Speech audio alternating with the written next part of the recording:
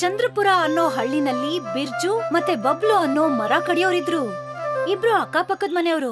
ಬಿರ್ಜು ಮತ್ತೆ ಸ್ವರ್ಣ ಬಡವರಾಗಿದ್ರು, ಆದ್ರೂ ಕೂಡ ಬೇರೆಯವ್ರಿಗೆ ಸಹಾಯ ಮಾಡ್ತಿದ್ರು. ಇದನ್ ತಗೊಳ್ಳಿ ಅಮ್ಮ. ಮಗಳೇ, ಪ್ರತಿದಿನ ನೀನು ನನ್ನಂತ ಬಡವಳಿಗೆ ಊಟ ಕೊಟ್ಟು ನನ್ ಹೊಟ್ಟೆ ತುಂಬಿಸ್ತಿದ್ಯಾ. ಆ ದೇವ್ರು ನಿನ್ನನ್ನ ಯಾವಾಗ್ಲೂ ಖುಷಿಯಾಗಿಟ್ಟಿರ್ಲಮ್ಮ. ಬಬ್ಲು ಹೆಂಡತಿ ತಾರಾಗೆ ಸ್ವರ್ಣನ ಒಳ್ಳೆತನ ಇಷ್ಟ ಇರ್ಲಿಲ್ಲ. ಈ ಸ್ವರ್ಣ ಯಾವಾಗ್ಲೂ ಒಳ್ಳೆಯವಳು ಅಂತ ನಾಟಕ ಆಡ್ತಿರ್ತಾಳೆ ನೋಡಿ. ಯಾವಾಗ್ಲೂ ಯಾರಿಗಾದ್ರೂ ಒಬ್ರಿಗೆ ಸಹಾಯ ಮಾಡ್ತಾನೆ ಇರ್ತಾಳೆ. ಹಾ, ಬಿರ್ಜು ಕೂಡ ಹಾಗೇ ಇದ್ದಾನೆ. ಇಡೀ ಊರಿನವರು ಬರೀ ಬಿರ್ಜುವಿನ ಬಗ್ಗೆನೇ ಹೇಳ್ತಾ ಇರ್ತಾರೆ. ಹಾ, ಯಾರ ನೋಡಿದ್ರು ಬಿರ್ಜು ಮತ್ತೆ ಸ್ವರ್ಣ ಅಂತಿರ್ತಾರೆ. ಯಾರಿಗೂ ನಾವ್ ಕಾಣಿಸೋದೇ ಇಲ್ಲ. ಬಬ್ಲು ಮತ್ತೆ ತಾರಾಗೆ ಬಿರ್ಜು ಮತ್ತೆ ಸ್ವರ್ಣನ ಕಂಡ್ರೆ ಹೊಟ್ಟೆ ಕಿಚ್ಪಡ್ತಾ ಇದ್ರು. ಬಿರ್ಜು ಪ್ರತಿದಿನ 6 ಗಂಟೆಗೆ ಕಾಡಿಗೆ ಮರ ಕತ್ತರಿಸೋದಕ್ ಹೋಗ್ತಿದ್ದ. ಆದ್ರೆ ಬಬ್ಲು ಸೋಂಬೇರಿಯಾಗಿದ್ದ. ಅವನು ಸೂರ್ಯ ನೆತ್ತಿಗ್ ಬರೋ ತನಕ ಕಾಯ್ತಾ ಇರ್ತಿದ್ದ. ಅಯ್ಯೋ, ಬೇಗ ಎದ್ದೇಳ್ರಿ, ಹೋಗಿ ಸೌದೆ ತಗೊಂಡ್ ಬರಲ್ವಾ ಇವತ್ತು? ಎದ್ಬಿಟ್ಟೆ, ಹೋಗ್ತೀನಿ. ಇದೇನ್ ಪ್ರತಿ ದಿನ ಕಾಡಿಗೆ ಹೋಗು ಅಂತಾನೆ ಇರ್ತಾರೆ. ಹಾಗೂ ಕಟಿಕೆ ಕಡಿ. ಈಗ ನೀವ್ ಕಾಡಿಗೆ ಹೋಗಿ ಸೌದೆ ಕತ್ತರಿಸ್ಲಿಲ್ಲ ಅಂದ್ರೆ ಜೀವನ ಮಾಡೋದ್ ಹೇಗೆ ಹೇಳಿ ನೋಡೋಣ. ನನಗಂತೂ ಇಂಥ ಜೀವನದಿಂದ ಸಾಕಾಗ್ಬಿಟ್ಟಿದೆ. ಬಬ್ಲುಗೆ ಕೆಲ್ಸ ಮಾಡೋದು ಅಂದ್ರೆ ಸ್ವಲ್ಪನೂ ಇಷ್ಟ ಇರ್ಲಿಲ್ಲ. ಆದ್ರೂ ಕೂಡ ಅವನು ಕಾಡಿಗೆ ಹೋಗಿ ಸೌದೆ ತರ್ತಾ ಇದ್ದ. ಬಿರ್ಜು ಬೆಳಗ್ಗೆಯಿಂದ ಸಂಜೆವರೆಗೂ ಒಂದು ದೊಡ್ಡ ಮರನ ಕತ್ತರಿಸ್ತಾ ಇದ್ದ. ಆದ್ರೆ ಬಬ್ಲು ಸಣ್ಣ ಸಣ್ಣ ಕಟ್ಟಿಗೆಗಳನ್ನ ಕತ್ತರಿಸಿ ವ್ಯಾಪಾರಿ ಅಂಗಡಿಗೆ ತಗೊಂಡು ಹೋಗಿ ಕೊಡ್ತಾ ಇದ್ದ. ವ್ಯಾಪಾರಿ ದೊಡ್ಡ ದೊಡ್ಡ ಮರಗಳಿಗೆ ಒಳ್ಳೆ ಬೆಲೆ ಕೊಡ್ತಾ ಇದ್ದ, ಮತ್ತೆ ಸಣ್ಣ ಸಣ್ಣ ಕಟ್ಟಿಗೆಗಳಿಗೆ ಕಮ್ಮಿ ಬೆಲೆ ಕೊಡ್ತಿದ್ದ. ವ್ಯಾಪಾರಿ ಯಾವಾಗ ಬಿರ್ಜುಗೆ ಒಳ್ಳೆ ದುಡ್ಡನ್ನ ಕೊಡ್ತಾನೋ ಆಗ ಬಬ್ಲುಗೆ ಕೋಪ ಬರ್ತಿತ್ತು. ಆ ಬಿರ್ಜು ಯಾವಾಗ್ಲೂ ನನ್ಗಿಂತ ಜಾಸ್ತಿ ಹಣವನ್ನೇ ಸಂಪಾದನೆ ಮಾಡ್ತಾನೆ. ಇನ್ನೊಂದ್ಸಲ ನಾನು ಕೂಡ ಅವನ್ ತರನೇ ದೊಡ್ಡ ಮರವನ್ನ ಕಡಿತೀನಿ. ಆವಾಗ ನನಗೂ ಕೂಡ ಅವನ್ಕಿಂತ ಜಾಸ್ತಿ ಹಣ ಸಿಗುತ್ತೆ. ಮಾರನೇ ದಿನ ಬಿರ್ಜು ಪ್ರತಿದಿನದ ಹಾಗೆ ಕಾಡಿಗೆ ಹೋಗ್ತಾನೆ. ಮತ್ತೆ ಅವನ್ ಹಿಂದೆನೆ ಬಬ್ಲುನು ಹೋಗ್ತಾನೆ. ಬಿರ್ಜು ಎಲ್ಲೇ ಹೋದ್ರು ಬಬ್ಲು ಅವನ್ ಹಿಂದೆನೆ ಹೋಗ್ತಿದ್ದ. ಬಿರ್ಜು ಮತ್ತೆ ಬಬ್ಲು ದಟ್ಟವಾದ ಕಾಡೊಳಗಡೆ ಹೋಗ್ತಾರೆ. ಅಲ್ಲಿ ಬಿರ್ಜು ಗಮನ ಒಂದು ದೊಡ್ಡ ಮರದ ಕಡೆ ಹೋಗುತ್ತೆ. ಈ ಮರವನ್ನ ಕಡಿದ್ರೆ ಬಹಳ ಲಾಭ ಆಗುತ್ತೆ. ಇವತ್ತು ಇದನ್ನೇ ಕಡಿಯೋದಕ್ಕೆ ಪ್ರಯತ್ನ ಪಡ್ತೀನಿ. ಬಬ್ಲು ಕೂಡ ಒಂದು ದೊಡ್ಡ ಮರನ ಹುಡುಕ್ತಾನೆ ಮತ್ತದನ್ನ ಕತ್ತರಿಸೋದಕ್ಕೆ ಮುಂದಾಗ್ತಾನೆ. ಇವತ್ತು ನಾನು ಬಿರ್ಜುಗಿಂತನೂ ಮೊದಲು ಮರವನ್ನ ಕಡಿತೀನಿ ಹಾಗೂ ಜಾಸ್ತಿ ಲಾಭವನ್ನ ಸಂಪಾದನೆ ಮಾಡ್ತೀನಿ. ಬಿರ್ಜು ಮರದ ಮುಂದೆ ನಿಂತ್ಕೊಂಡು ಕೈ ಮುಗ್ದು ಬೇಡ್ಕೋತಾನೆ. ಆಮೇಲೆ ತನ್ನ ಕೊಡ್ಲಿನ ಕೈಗೆತ್ಕೊಂಡ. ಆದ್ರೆ ಯಾವಾಗ ಬಿರ್ಜು ಮರಕ್ಕೆ ಕೊಡ್ಲಿ ಹಾಕ್ಬೇಕು ಅಂತಿದ್ನೋ ಆ ಮರ ಮಾತಾಡೋಕ್ ಶುರು ಮಾಡತ್ತೆ. ನಿಂತ್ಕೋ, ನಾನು ಒಬ್ಬ ಜಾದುವಿನ ಮರ. ಮತ್ತೆ ಮಾತಾಡ್ತಿದ್ದ ಹಾಗೆ ಇಡೀ ಮರ ಚಿನ್ನದಾಗೋಗತ್ತೆ. ಚಿನ್ನದ ಮರದ ಬೆಳಕಿಂದಾಗಿ ಬಿರ್ಜು ಸರಿಯಾಗಿ ಕಣ್ಬಿಡೋದಕ್ಕೆ ಆಗ್ಲಿಲ್ಲ. ನನಗ್ ಗೊತ್ತಿದೆ ನೀನೊಬ್ಬ ಸೌದೆ ಕಡಿಯೋನು ಹಾಗೂ ಕಡ್ಗೆಯನ್ನ ಮಾರಿನೇ ನಿನ್ನ ಕುಟುಂಬ ಸಾಗೋದು ಅಂತ. ಆದ್ರೆ ನನ್ನನ್ನ ಬಿಟ್ಬಿಡು. ಇದಕ್ಕೆ ಬದಲಾಗಿ ನಾನ್ ನಿನಗೆ ಚಿನ್ನದ ಹಣ್ಣು ಕೊಡ್ತಾ ಇದ್ದೀನಿ. ಇದ್ರಿಂದ ನಿನ್ನ ಇಡೀ ಜೀವನ ಆರಾಮವಾಗಿ ಸಾಗುತ್ತೆ. ಧನ್ಯವಾದ.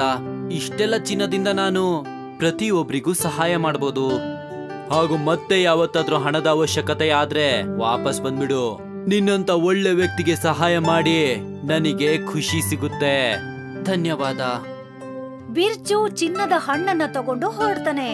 ದಾರಿನಲ್ಲಿ ಬಬ್ಲು ಅವನ್ ಕೈಯಲ್ಲಿ ಚಿನ್ನದ ಹಣ್ಣನ್ನ ನೋಡ್ಬಿಡ್ತಾನೆ. ಅರೆರೆರೆರೆರೆರೆ, ಚಿನ್ನದ ಹಣ್ಣು, ಅದು ಕೂಡ ಇಷ್ಟೆಲ್ಲನಾ? ಅನ್ಸುತ್ತೆ ಬಿರ್ಜುಗೆ ಯಾವ್ದೋ ಜಾದುವಿನ ಮರ ಸಿಕ್ಕಿದೆ. ನನಗೂ ಚಿನ್ನದ ಹಣ್ಣು ಬೇಕು. ನಾನು ಕೂಡ ಚಿನ್ನ ಕೊಡುವ ಮರವನ್ನ ಹುಡುಕ್ತೀನಿ. ಆ ಉದ್ದೇಶದಿಂದ ಬಬ್ಲು ತನ್ನ ಕೊಡ್ಲಿನ ತಗೊಂಡು ಎಲ್ಲಾ ಮರನು ಕತ್ತರಿಸ್ತಾ ಬಂದ, ಚಿನ್ನ ಆಗತ್ತಾ ಅಂತ ನೋಡಕ್ಕೆ. ಇದು ಅಲ್ಲ, ಇದು ಕೂಡ ಮಾಮೂಲಿ ಮರ ತರ ಕಾಣ್ತಿದೆ. ಎಲ್ಲಿದೆ ಆ ಜಾದುವಿನ ಮರ? ಬಿರ್ಜು ಇದೇ ದಾರಿಯಿಂದ ಬಂದಿದ್ದ. ನಾನು ಅವನ ಕಾಲಿನ ಹೆಜ್ಜೆಯನ್ನ ಹುಡುಕ್ಬೇಕು. ಬಿರ್ಜು ಕಾಲಿನ ಗುರ್ತನ್ನ ನೋಡ್ಕೊಂಡು ಬಬ್ಲು ಆ ಮರದ ಹತ್ರ ಹೋಗ್ತಾನೆ. ಕಾಲಿನ ಹೆಜ್ಜೆ ಇಲ್ಲೇ ನಿಂತೋಗಿದೆ. ಅಂದ್ರೆ ಅದು ಇದೇ ಮರ. ಬಬ್ಲು ಹಿಂದೆ ಮುಂದೆ ಯೋಚನೆ ಮಾಡದೆ ತನ್ನ ಕೊಡ್ಲಿನ ಎತ್ಕೋತಾನೆ. ನಿಂತ್ಕೋ. ಯಾರು ಹೇಳಿದ್ರು? ನಾನು ಯಾವುದೇ ಸಾಮಾನ್ಯ ಮರ ಅಲ್ಲ, ಜಾದುವಿನ ಮರ. ಇಷ್ಟೆಲ್ಲ ಚಿನ್ನ? ನಾನು ಒಂದ್ ವೇಳೆ ಇಡೀ ಮರವನ್ನ ಕಡಿದ್ರೆ ನಾನು ಪ್ರಪಂಚದ ದೊಡ್ಡ ಶ್ರೀಮಂತ ವ್ಯಕ್ತಿ ಆಗ್ತೀನಿ. ನೀನಂತೂ ತುಂಬಾ ದುರಾಸೆಯ ವ್ಯಕ್ತಿ ಅನ್ಸುತ್ತೆ. ಹಾ, ನಾನ್ ನಿನ್ನ ಕಟ್ ಮಾಡ್ತಾ ಇದ್ದೀನಿ. ನಿಂತ್ಕೋ, ನಾನ್ ನಿನಗೆ ಚಿನ್ನದ ಹಣ್ಣು ಕೊಡ್ತೀನಿ. ನಾನೇನ್ ಹುಚ್ಚನ?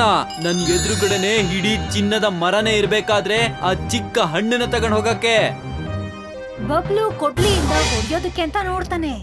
ನಿಂತ್ಕೋ, ನಾನ್ ನಿನಗೆ ಬಹಳಷ್ಟು ಚಿನ್ನ ಕೊಡ್ತೀನಿ, ಯೋಚನೆ ಮಾಡು. ನಿಂತ್ಕೋ, ನಾನ್ ನಿನ್ನ ಪೂರ್ತಿಯಾಗಿ ಕಟ್ ಮಾಡಿ ಬಿಡ್ತೀನಿ. ಮತ್ತೆ ಇಡೀ ಚಿನ್ನವನ್ನ ಮಾರಿ ಪ್ರಪಂಚದ ದೊಡ್ಡ ವ್ಯಕ್ತಿ ಆಗ್ಬಿಡ್ತೀನಿ. ಬಬ್ಲು ಮರದ ಒಂದು ತುಂಡನ್ನ ಕತ್ತರಿಸ್ಕೊಳ್ಳೋದಿಕ್ಕೆ ಕೊಡ್ಲಿನ ಎತ್ತುತ್ತಾನೆ. 2-3 ಹೊಡೆತದಲ್ಲೇ ಆ ಮರದ ಒಂದು ಬುಡ ಕತ್ತರಿಸೋಗುತ್ತೆ. ಆದ್ರೆ ಮರದಿಂದ ಬೇರೆ ಆಗ್ತಿದ್ದ ಹಾಗೆ ಆ ತುಂಡು ಮಾಮೂಲಿ ಒಂದು ಕಟ್ಟಿಗೆ ಆಗೋಗತ್ತೆ. ಇದೇನು? ನೀನ್ ನನ್ನ ಒಂದು ಬೇರನ್ನ ಕುಯ್ದಿದ್ಯಾ? ಇವಾಗ ನೋಡು. ಆ ಚಿನ್ನದ ಮರ ಜೋರಾಗಿ ಅಳ್ಳಾಡಕ್ ಶುರುವಾಗತ್ತೆ. ಮತ್ತೆ ಅದ್ರ ಒಳಗಡೆಯಿಂದ ದೊಡ್ಡ ದೊಡ್ಡ ಮುಳ್ಳುಗಳು ಹೊರಗ್ ಬರತ್ತೆ. ಮತ್ತೆ ಆ ಮುಳ್ಳುಗಳಿಂದ ಆ ಮರ ಬಬ್ಲು ಮೇಲೆ ಹಲ್ಲೆ ಮಾಡತ್ತೆ. ಇದೇನ್ ಮಾಡ್ತಾ ಇದೀಯಾ? ಇದೇನ್ ಮಾಡ್ತಾ ಇದೀಯಾ? ತುಂಬಾ ದುರಾಸೆ ಇದೆಯಲ್ವಾ ನಿನ್ ಒಳಗಡೆ?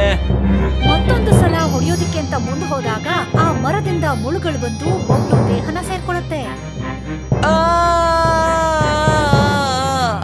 ಬಬ್ಲು ಮೈ ಪೂರ್ತಿಯಾಗಿ ಗಾಯ ಆಗಿ ಹೋಗುತ್ತೆ. ಮತ್ತವನು ತನ್ನ ಪ್ರಾಣನ ಉಳಿಸ್ಕೊಂಡು ಮನೆ ಕಡೆ ಓಡ್ ಹೋಗ್ತಾನೆ. ಗಾಯಗೊಂಡ ಬಬ್ಲು ಒದ್ದಾಡ್ಕೊಂಡು ತನ್ನ ಮನೆವರೆಗೂ ಹೋಗ್ತಾನೆ. ಬಬ್ಲು ಬೀಳೋದಕ್ ಹೋಗ್ತಾನೆ. ಆಗ ಬಿರ್ಜು ಕಾಪಾಡ್ತಾನೆ. ಬಬ್ಲು ಹೆಂಡತಿ ಕೂಡ ಮನೆಯಿಂದ ಹೊರಗಡೆ ಬಂದು ಅವನನ್ನ ನೋಡಿ ಅಳೋಕ್ ಶುರು ಮಾಡ್ತಾಳೆ. ಇದೆಲ್ಲ ಹೇಗಾಯ್ತು? ಜಾದುವಿನ ಮರ ನನಗೆ ನನ್ನ ಅತಿ ಆಸೆಗೆ ತಕ್ಕ ಶಿಕ್ಷೆ ಕೊಟ್ಟಿದೆ.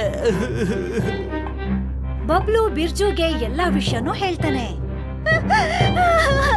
ಅಯ್ಯೋ ದೇವ್ರೆ, ಏನಾಗೋಯ್ತಪ್ಪ ಇದು? ಅದ್ಕೆ ನೀವೇನು ಚಿಂತೆ ಮಾಡಬೇಡಿ, ಬಬ್ಲು ಆದಷ್ಟು ಬೇಗ ಸರಿ ಆಗ್ತಾನೆ. ಬಬ್ಲು ದೇಹದಲ್ಲಿದ್ದಂತ ಮುಳ್ಳನ್ನ ಬಿರ್ಜು ತೆಗಿತಾನೆ. ಮತ್ತೆ ಆ ಗಾಯಕ್ಕೆ ಔಷಧಿ ಕೂಡ ಹಾಕ್ತಾನೆ. ಮತ್ತೆ ಅವನ್ ಸೇವೆ ಕೂಡ ಮಾಡ್ತಾನೆ. ಆಗ ಬಬ್ಲು ಮತ್ತೆ ಅವನ್ ಹೆಂಡತಿಗೆ ಅವರ ತಪ್ಪಿನ ಅರಿವಾಗತ್ತೆ. ಅಣ್ಣ, ನಾನ್ ನಿಮ್ ಬಗ್ಗೆ ತುಂಬಾ ತಪ್ಪಾಗಿ ತಿಳ್ಕೊಂಡಿದ್ದೆ, ನನ್ನನ್ನ ಕ್ಷಮಿಸ್ಬಿಡಿ. ಪರವಾಗಿಲ್ಲ ಬಿಡು. ನಮ್ಮಿಬ್ಬರಿಗೂ ನಿಮ್ಮಿಬ್ಬರನ್ನ ನೋಡಿದ್ರೆ ತುಂಬಾ ಹೊಟ್ಟೆ ಉರಿತಾ ಇತ್ತು. ಆದ್ರೆ ಇವತ್ತು ನಮಗ್ ಬೇಕಾಗಿರೋ ಸಮಯದಲ್ಲಿ ನೀವೇ ನಮ್ ಕೆಲ್ಸಕ್ ಬಂದ್ರಿ.